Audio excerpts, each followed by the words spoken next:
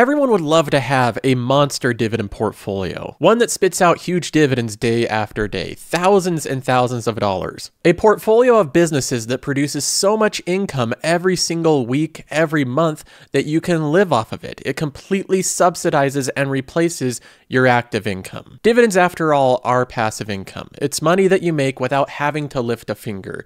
You have to do the initial upfront work, you have to buy the investment, but once you've done that, you're set.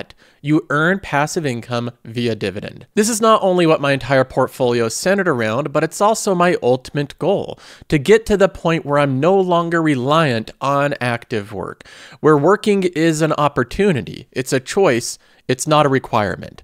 That is the goal of passive income. Now, I've been building this portfolio publicly for some time. I do it under public scrutiny. You can see the changes that I make, you can see the buys that I do, and you can see the sells that I make. But in this episode, I'd like to do something a bit different than show you just the most recent trades I'm making.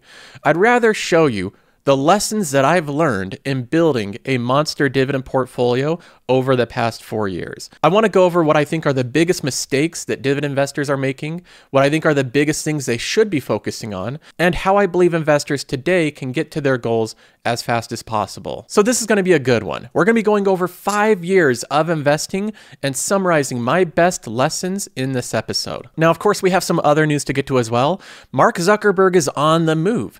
Meta has released their initial plans to compete with Twitter. So Meta's doing what they do historically, which is copy other social media competitors, and they do this very effectively. I'll be giving you my opinion on this Twitter copycat. And on the subject of Meta and Mark Zuckerberg, we get to see in detail what Mark Zuckerberg's initial response was of the Vision Pro. I have a lot of thoughts on this, so we'll be going into this as well. And then it's Friday, the day where we turn to TikTok to get the best tips on finance and investing. And this tip is specifically on house hacking. This is the all-time best house hacking hack ever. So we'll be looking at this, and I'll be giving my reaction here at the end of this episode. So as always, if you like this type of content, if you like the transparency we have here, make sure to thumbs up the video, subscribe to the channel. Now let's go ahead and jump right in. First of all, we'll start off with building a monster dividend portfolio. This is something that I've been trying to work on for 5 years now. I've been focusing my portfolio around building up passive income. That's remained the ultimate end goal of this portfolio. And while doing that over the past 5 years and having the opportunity to run a YouTube channel and spending an incredible amount of time studying investing, I've been able to see a lot of things that work and a lot of things that don't work when trying to do this. So what I hope to do is basically share everything that I've learned along the way. And I want to start off with the basics. When we're building a monster dividend portfolio, there's 3 basic ways that this works, 3 basic ways that it compounds. And I've gone over this in previous videos, so I'll just go over it briefly. First of all, we buy into companies that pay a dividend. This is the first way that we grow a dividend portfolio. And along with number 1 here, I would say that an important step is having a consistent income to begin with. You can't leap over to passive income without having an active income. So you need to have a stable job, you need to have a stable income, and you need to have your budgeting down so that you have money every single week to add to your portfolio. But once you have that money, you need to start putting it to work.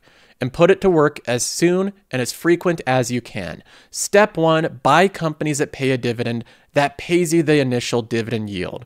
The initial dividend yield is what gets the ball rolling. You have money flowing into your account.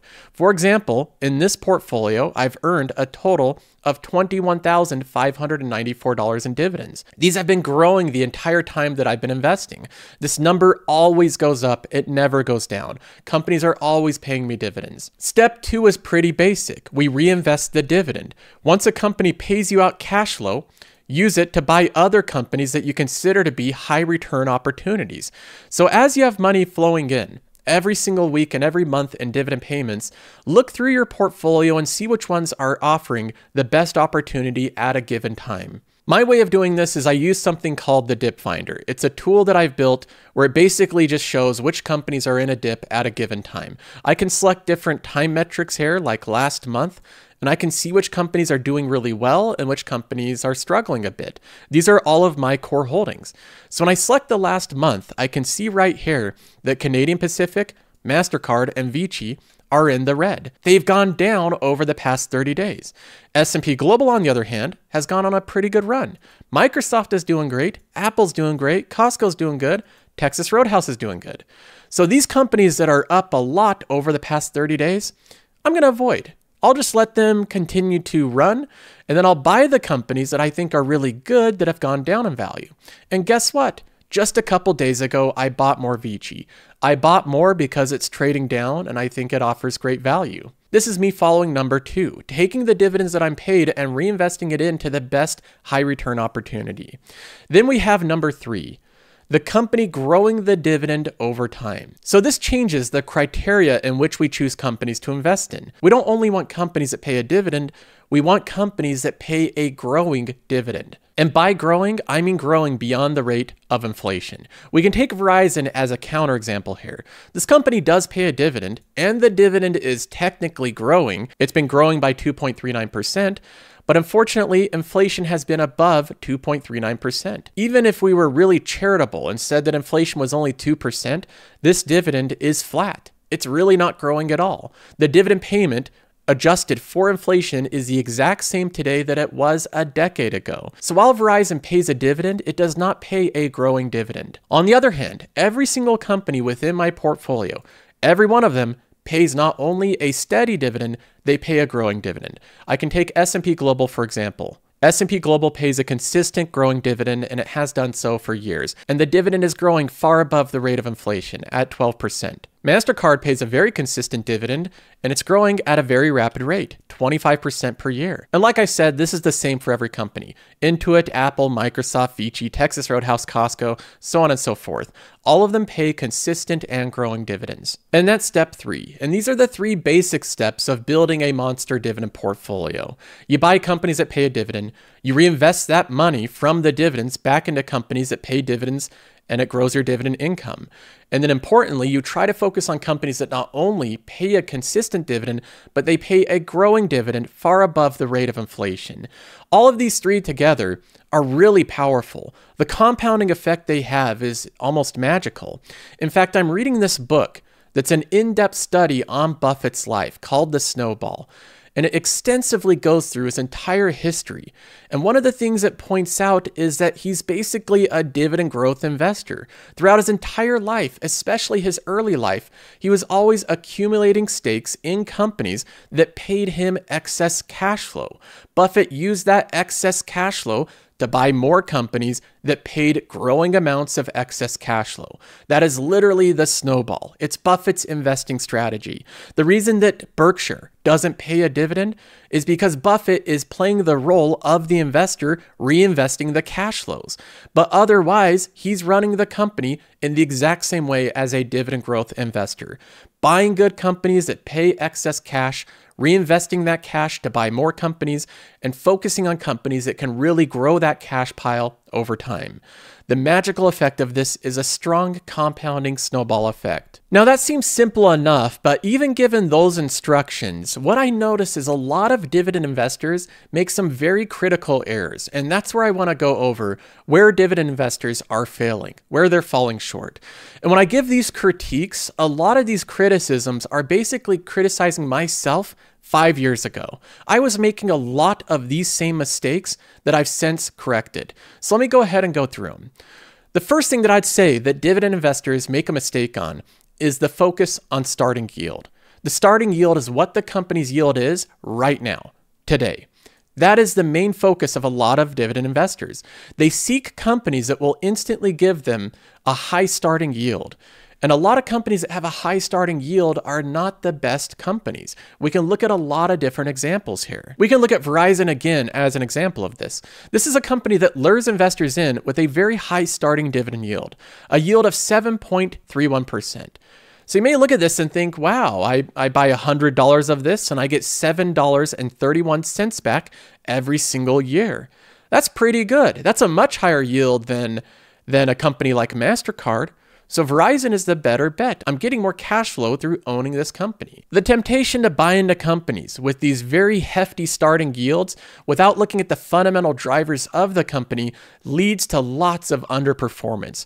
Verizon has been a horrible company to own, going down 28% over the past 5 years.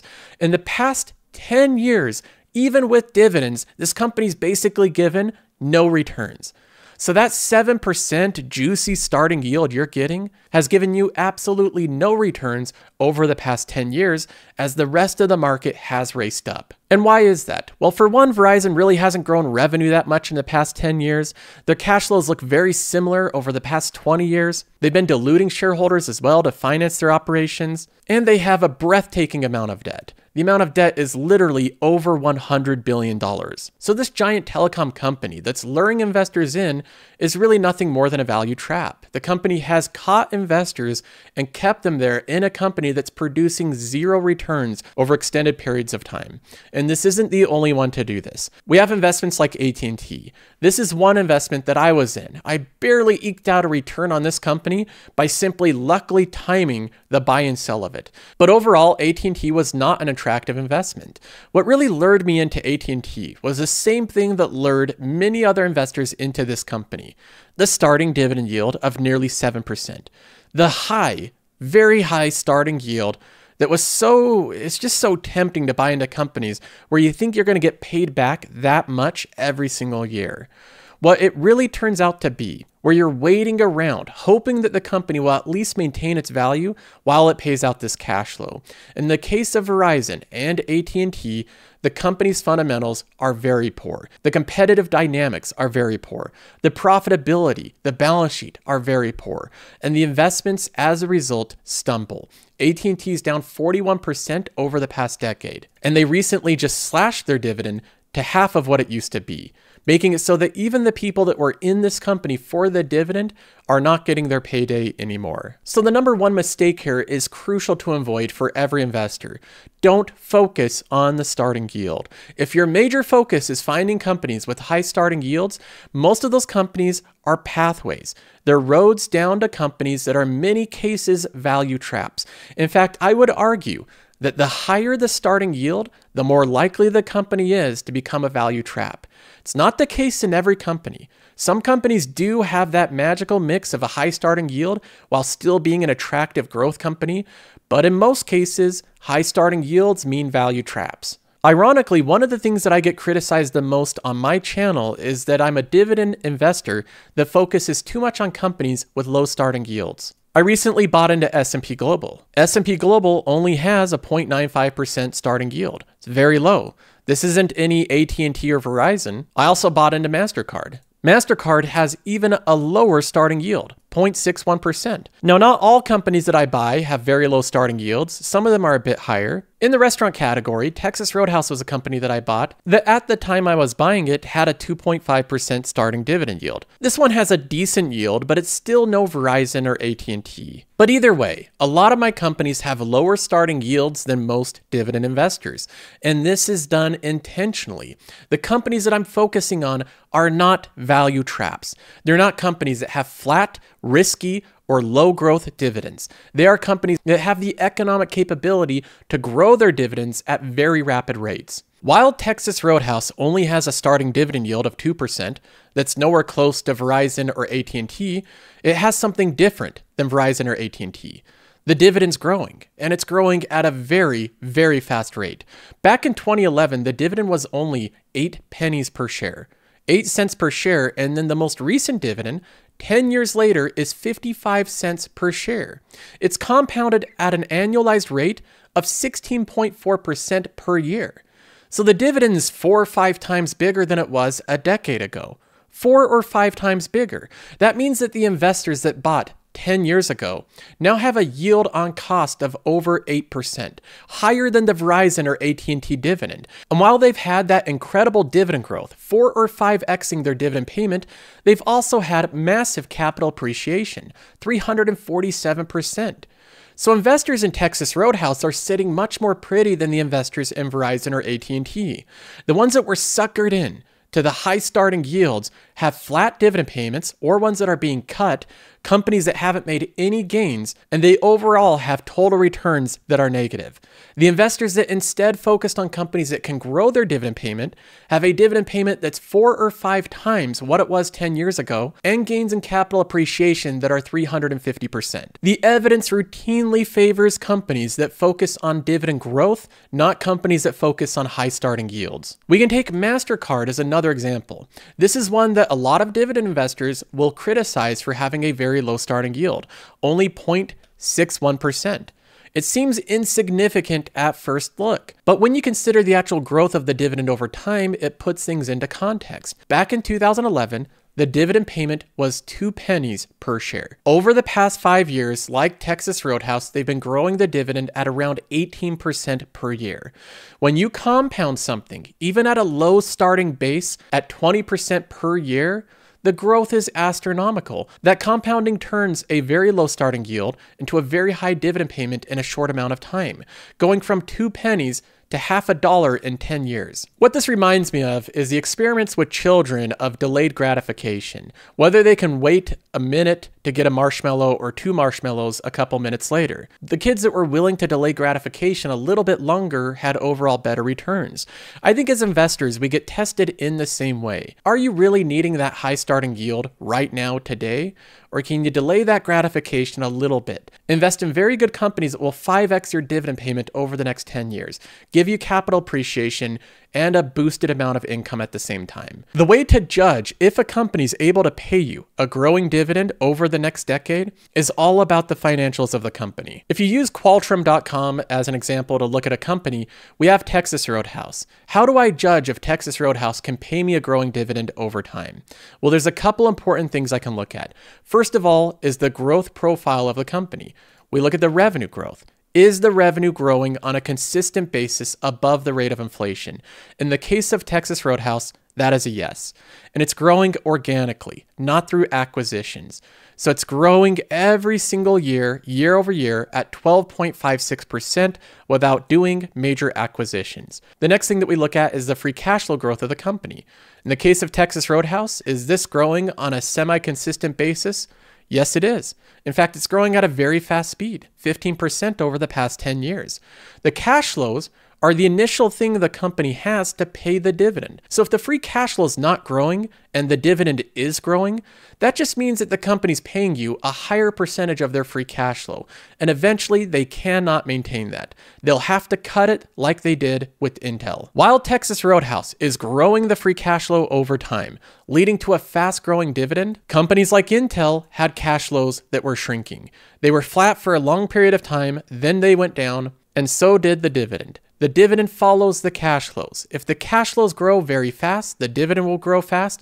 If the cash flows shrink, the dividend will shrink. So back to Texas Roadhouse, we look at the cash flows, we look at the net income growth, we look at the earnings per share growth. This is a good growth profile. It gives me confidence that this company has a long history. They have the recipe of growth. The management has been able to do this on a consistent basis. And aside from a lot of things you hear, past results in specific companies is oftentimes indicative of future results, especially if the same situation and environment exists. Nothing has really changed competitively in terms of Texas Roadhouse. So I expect similar levels of growth in the future. And then finally, the balance sheet is a huge indicator of a company's ability to pay future dividends. In the case of Texas Roadhouse, we can take a look at their cash and debt. They have more cash than debt right now. In fact, last quarter, Texas Roadhouse paid off the remainder of all of their long-term debt. So they have zero long-term debt. The only thing they have in terms of liabilities is their capital leases, which are basically rental payments on their restaurants. But this is it. They have a lot of cash, they have no long-term debt, which gives them an incredible amount of flexibility in their capital allocation. So not only do I have incredible confidence that this company can continue to pay a dividend, I have lots of confidence that they can grow it at a continually attractive rate. And this all comes down to the financials and economics of a company. Invest in companies that are paying a dividend, that have growing revenues, cash flows, net income, earnings per share, companies that have declining share count and strong balance sheets. Those are ones that will be able to continually pay growing dividends in the future. So I believe dividend investors would be well served to stop focusing their efforts so much on high starting yields. Instead, focus on companies that have everything in place to have strong organic dividend growth for a long period of time in the future. Companies that can do this have great economics, good competitive dynamics, companies that have very strong balance sheets. These are ones that lead to alpha, to outperformance. These are the strong dividend companies that pay year after year after year. The ones that have the high starting yields, the ones that are value traps, they often lead investors down the worst route, where they're stuck in a company where the only reason they own it is a dividend, and they eventually capitulate and end up selling it. We've all been in those companies at one point or another, so it's time to focus on better companies. Now, the next big mistake that I see a lot of dividend investors making is over-diversification. Now, diversification is not all bad. I don't think you should be all-inning a single company. That is overall very risky. There's two different types of basic risks in the stock market. There's specific risk, what are specific to a company, meaning the management team, the chance the company does fraud, the chance the company gets outcompeted by a different company. Those are all specific risks to a specific company.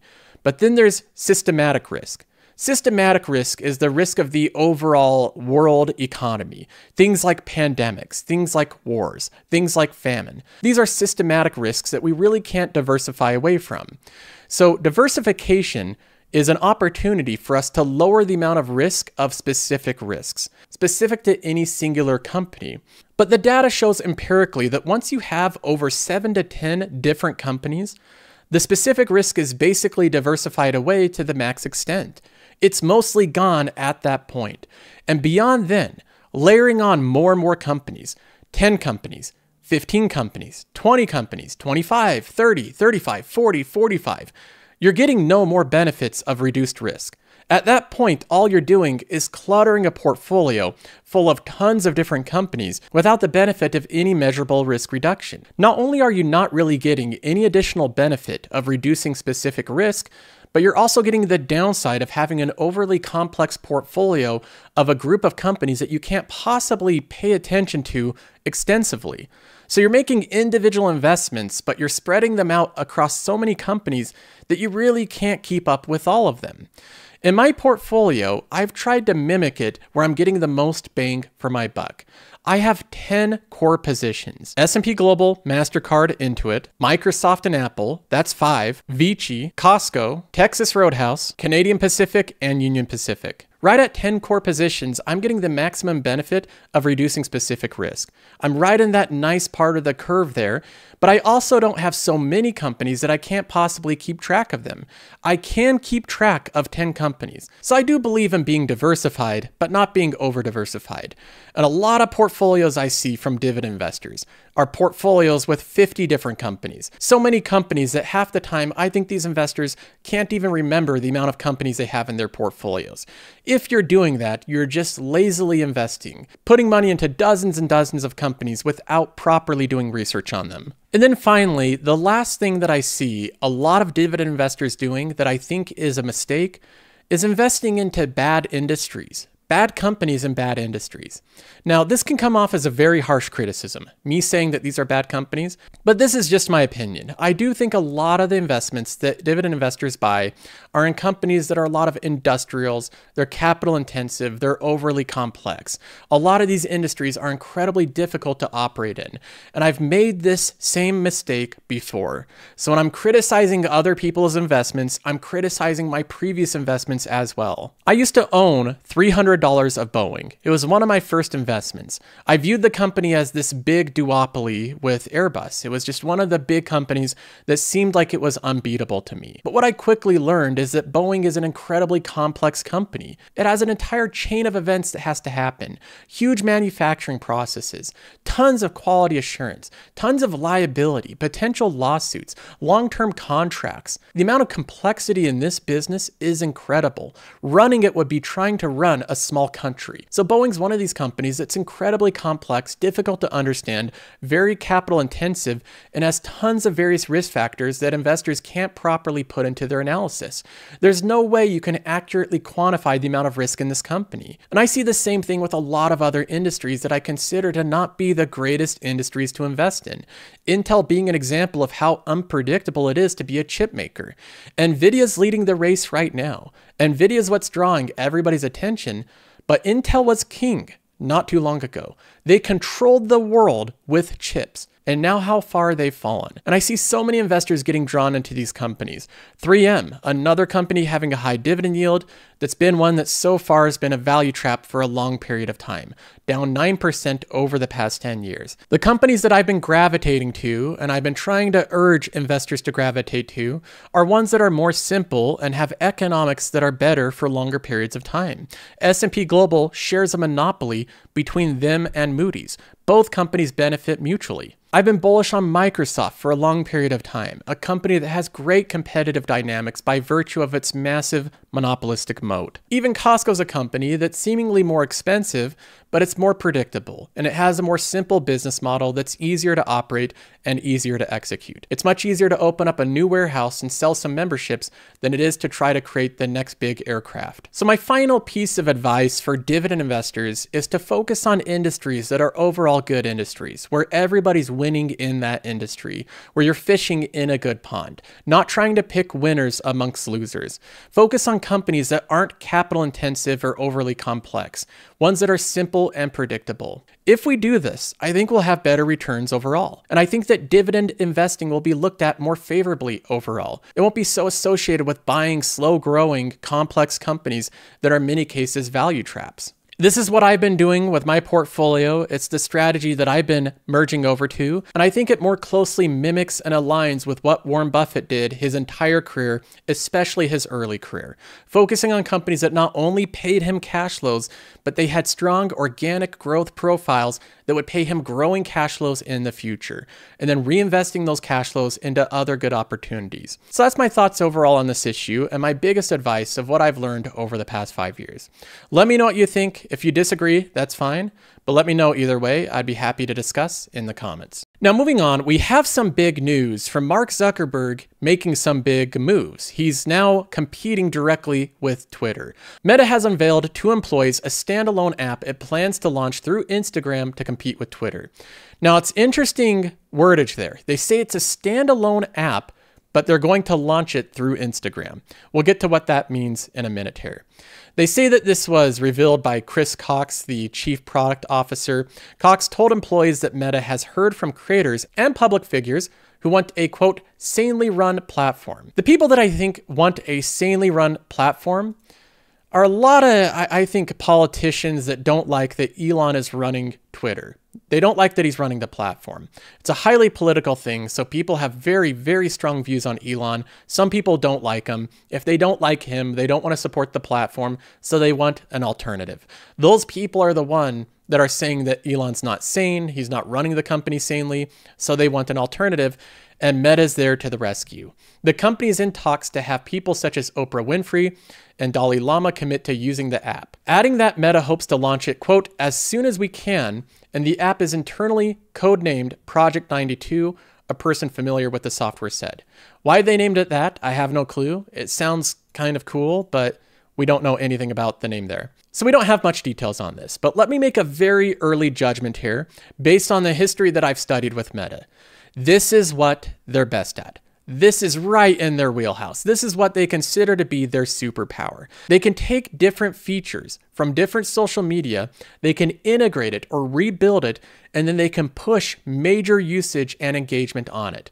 Meta has proven their ability to do this over and over and over again. Reels and stories were features that they took from different platforms. They integrated it onto an existing platform to great success. But this is a bit of a more aggressive challenge. They're not only trying to just integrate a new feature, they're trying to completely replicate Twitter and do it better and build it to a successful platform.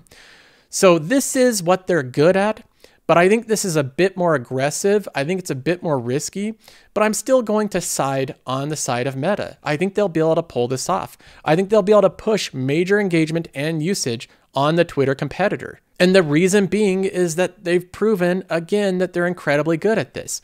What they're doing is they're launching it through Instagram. So what I assume they're going to be doing with this is they're going to be using your information you've already given them on Instagram to auto-populate accounts on this new Twitter competitor. Now that you have your account already made, you already have the onboarding process done. All you have to do is just log in and open it up. You have your Twitter copy account. So Meta is removing all the friction by using all the information they already have to bridge the gap between Instagram and the Twitter competitor. If they did it that way, that would be a brilliant move by Meta and make the chances of success even greater for this. So we don't know if this is going to be ultimately successful so far, but if I was a Meta investor, I would be pretty bullish on this. I do think it's something that's going to be a likely success. Now, on the same subject of Meta and Mark Zuckerberg, we get to see his initial first public reaction to the Apple Vision Pro headset. A little bit of background between Mark Zuckerberg and Apple. Mark Zuckerberg is very calm and he's very level-headed in the way that he talks about Apple and the way that he talks about Tim Cook. But I believe strongly that underneath this very calm demeanor, there is a certain hatred that he has for Apple. I don't think that he only dislikes the company and has a friendly competition with them. I think he has utter disdain for them.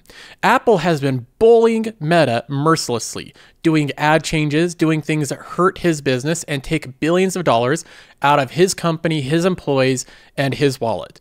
And he doesn't like that. Mark Zuckerberg is incredibly competitive. He's shown that in both his personal life and his business life. He doesn't like being beholden to Apple. In order to circumvent Apple and their App Store policies, Mark Zuckerberg has been looking for ways to go around the hardware monopoly that Apple has. And his way of doing that is not through the phone, not through the laptop, but through the headset. He believes that this is the next generation of computing. He's come out with the Oculus. He's made massive investments into this category and hopes to have his own physical platform where he no longer has to operate through Apple's App Store monopoly. But then we have Apple releasing the Vision Pro. In my estimation, I think that Apple did what they do best. They came out with a premium item that has higher resolution, lower latency, has very good specs, very good build quality, and overall seems like a highly polished device. It comes in at a more expensive price point, and that's the major focus.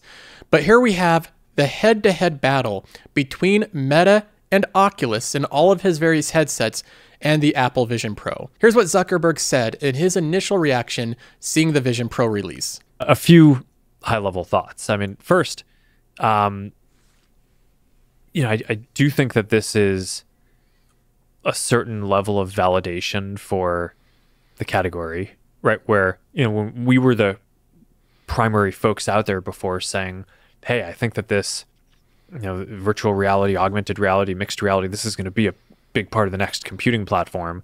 I think having Apple come in and share that vision will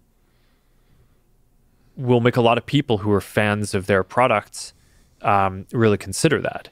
And then the first one that he makes is one of product and category validation. By Apple entering in to the AR/VR headset game, they have thus validated that category of product as being a valid product.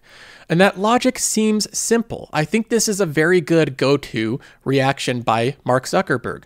The problem is, this is the reaction that literally every CEO says when Apple steps into their category and competes directly with them. Take, for example, when Apple stepped into fitness. They offer a fitness service called Fitness Plus. Peloton was already in this game. They're the biggest ones by far in this category. The Peloton CEO was one of optimism, saying that it's, quote, quite a legitimization of fitness content. That is the big headline there. Apple entering into the category is a good thing. It legitimizes fitness content, and it's overall going to lead to greater sales for Peloton. But the stock price since this was posted for Peloton is down around 70%, and there's no evidence whatsoever that Apple entering in to fitness content has helped Peloton whatsoever. All it's done is created a massive competitor to something that they uniquely owned. Companies should be able to legitimize their own products without having the biggest, most powerful company in the world compete directly with them. When Apple competed with Amazon with the Fire Phone, it didn't help them, and it certainly didn't help the Zune when they competed with Microsoft. When Apple steps in and competes headfirst with a separate company, saying it legitimizes a category is a nice thing to say, but I don't see a lot of evidence that that's the case. The next thing that he moves on to is the big price point. Really consider that. And then, of course, the $3,500 price, on the one hand, I get it with all the stuff that they're trying to pack in there. On the other hand, a lot of people aren't going to find that to be affordable. Apple's headset at $3,500 is unaffordable, way too expensive for most people. This reminds me a little bit of Steve Ballmer being asked about the iPhone. Steve, let me ask you about the iPhone and the Zune, if I may. The Zune was getting some traction, then Steve Jobs goes to Macworld and he pulls out this iPhone. What was your first reaction when you saw that? $500? The first thing that comes out of his mouth in criticism of Apple being a legitimate competitor to Microsoft was $500. At the time, that was extremely expensive for a phone. Far more expensive than any competitor or any existing phone on the market. And Apple was likewise scoffed at and mocked for being way too expensive and far out of reach of other people. Now, Mark Zuckerberg doesn't say this with as mocking of a tone, but the concern is very similar. So I think that there's a chance that them coming in actually increases demand for the overall space, and that Quest 3 is actually the primary beneficiary of that, because a lot of the people who might say, hey, this, I'm going to give another consideration to this, or, now I understand maybe what mixed reality is more, and Quest 3 is the best one on the market that I can afford. And it's great also, right? I think that's, and, in our own way, I think there are a lot of features that we have where we're leading on. Maybe in a way, the Vision Pro will create more demand for Meta, but I don't typically see that the case throughout history. When people want an Apple device, they don't say, I want an iPad, but the iPad's a little too expensive, so I'm going to go get a Kindle. I'm going to go get a Fire tablet. That's not often the case. There's always a secondary market. Maybe that will happen in some cases, but in most cases, when real users want to pay for a real device, they get the thing that they want. They have different ways of financing, different ways of saving, different ways of paying for it. If someone really wants to get an iPhone, they're going to find a way to get it. And then obviously over time, the companies are just focused on somewhat different things, right? Apple has always, I think, focused on building really kind of high-end things, whereas our focus has been on we have a more democratic ethos. We want to build things that are accessible to a wider number of people. We've sold tens of millions of Quest devices. My understanding, just based on rumors, I don't have any special knowledge on this, is that Apple is building about 1 million of their device, right? So the next thing he brings up is one of accessibility. His company is building stuff that's accessible by many, many people. It's not priced out of them. This is another argument that looking at the data, it falls flat. He's painting Apple as this company that only sells premium devices to only a very small number of users. Apple's install base over the past 7 years has estimatedly doubled from 1 billion installed devices to over 2 billion installed devices. If Apple's devices are so undemocratic and so inaccessible, then why do they have an install base of devices that exceeds 2 billion? That doesn't stack up. Obviously, lots of people are able to get Apple's devices. Lots of people from various income levels. We kind of come at it from different places. We're very focused on social interaction, communication, being more active, right? So there's fitness, there's gaming, there are those things. Whereas I think a lot of the use cases that you saw in Apple's launch material were more around, people sitting, people looking at screens, which are great. I think that you will replace your laptop over time with a headset. But I think in terms of kind of how the different use cases that the companies are going after, they're a bit different for where we are right now. This is another reaction that I think is a little soft. I think it's a bit weak. He's trying to paint Apple's device as being antisocial, and his devices being very, very social. But when we looked at the actual presentation, there's not much distinction in terms of social capability. Apple demonstrated plenty of social apps with FaceTime, 3D videoing, looking at a wall of people and friends in real time. There's lots of this type of thing of them standing up and being active as they're working. And a big thing to keep in mind is the hardware and device capability is just the product that's able to launch the apps. The app builders will get into the Vision Pro now and build many social apps. I anticipate that on the Vision Pro, on Apple's devices, there will be just as many social capabilities as there are on Meta's. Now, overall, I like the fact that Mark Zuckerberg will sit down and speak so candidly about his reaction and about his goals and ambitions. I think it's good that he's competing with Apple, but if I have to pick the overall winner of who I think would dominate this market, my vote still stands with Apple. I think they'll have much bigger market share of the overall economics of this device category, similar with how they do with the tablet, with the MacBook, with the phone, with the AirPods, with every other device category that they're in. I see no big distinction with headsets.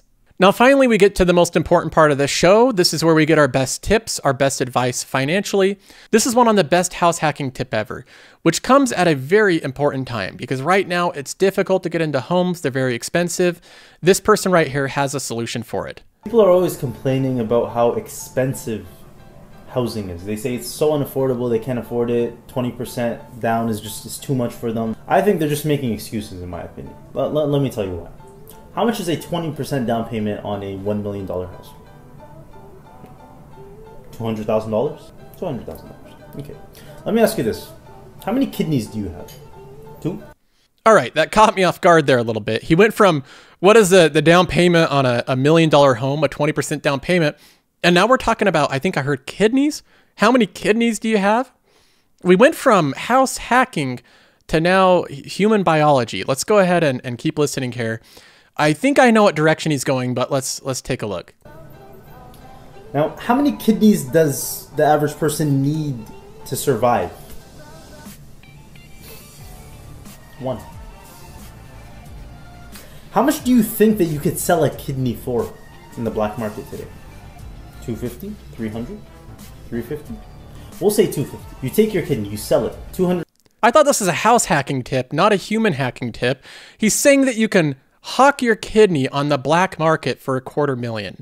Now, I have no way of verifying this. I have not looked into the price of a kidney. Maybe this is correct. That's a lot of money, $250,000, but I'd still rather have my kidneys instead of trying to do some type of illegal surgery.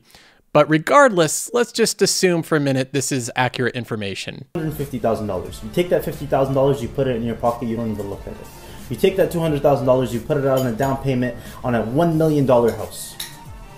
You rent that house for 3 years. 3 years. You make your money back. You buy your kidney back. You reinsert it back into your body. Now what? Now you have 2 kidneys. And you have a $1 million asset. I don't know what to say. I normally am critical of these type of TikToks. I think that some of them are a little silly. But this one's pretty genius, I must admit. You only have to risk death twice by taking your kidney and selling it in the black market, a surgery that I can't imagine being done with the best doctors or surgeons, but then you also have to reinsert it back into your body and reconnect it, which I can't imagine as well as being a great surgery. And by the way, I think surgeries are somewhat expensive. So out of that $250,000, some of it's probably going to the surgeon or whoever's doing the surgery. It seems like he may be leaving out a few details there. But there we have it, the most extreme house hacking tip I've ever heard. That's all for this episode. Have a great weekend. I'll see you in the next one.